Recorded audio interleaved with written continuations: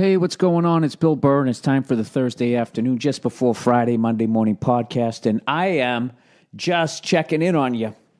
My voice is still fucked up. I got 2 more records, people. Episode 9 and number 10. We're just broke number 10. We're almost done, which means old Freckles is then going to be doing a bunch of spots around Los Angeles, getting ready for my European tour. Yeah, which starts off in Dublin, Ireland.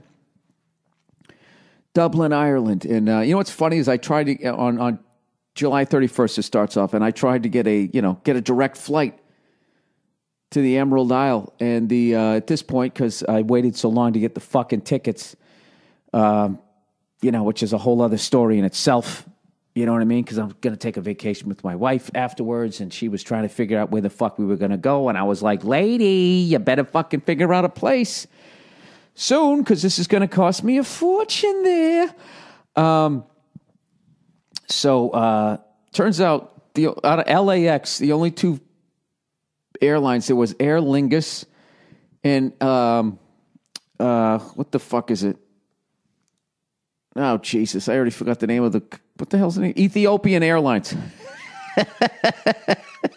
Figure that one out. I don't want to fly Ethiopian Airlines unless I'm going to, Ethiopia. Aer Lingus, that's the Irish one, Is that weird? Like, if I'm going to go to the Middle East, I want to fly United Air Emirates.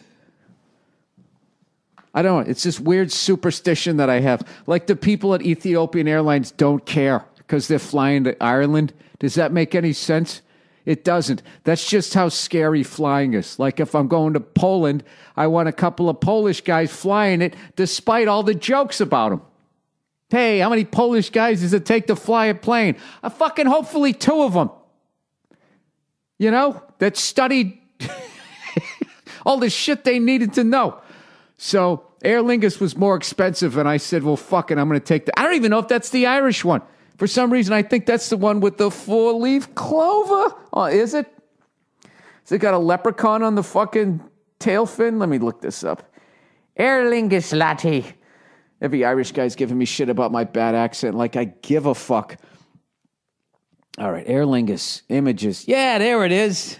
Oh, it's a 3-leaf clover. Put another fucking leaf on there, you cunts. Make me feel a little better. Oh, Jesus. Is that the best plane they got? Oh, boy. That looks like some shit from the early 70s. All right, let's look at Air Ethiopia. We're Ethiopian Airlines.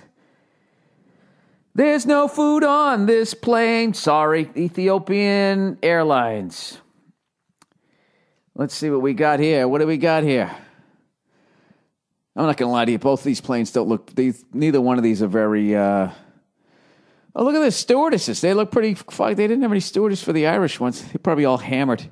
Could I have any more stereotypes in this? All right, they both look professional. Who's kidding who? You know what it is? Once you travel outside of your own country, you know what I mean? I fly American Airlines. I fly United. I fly shit that I've heard of. I've always done that, except early on in my career when I used to fly like fucking... Oh, what the fuck was that one? It was Air something or other. I flew like ATA.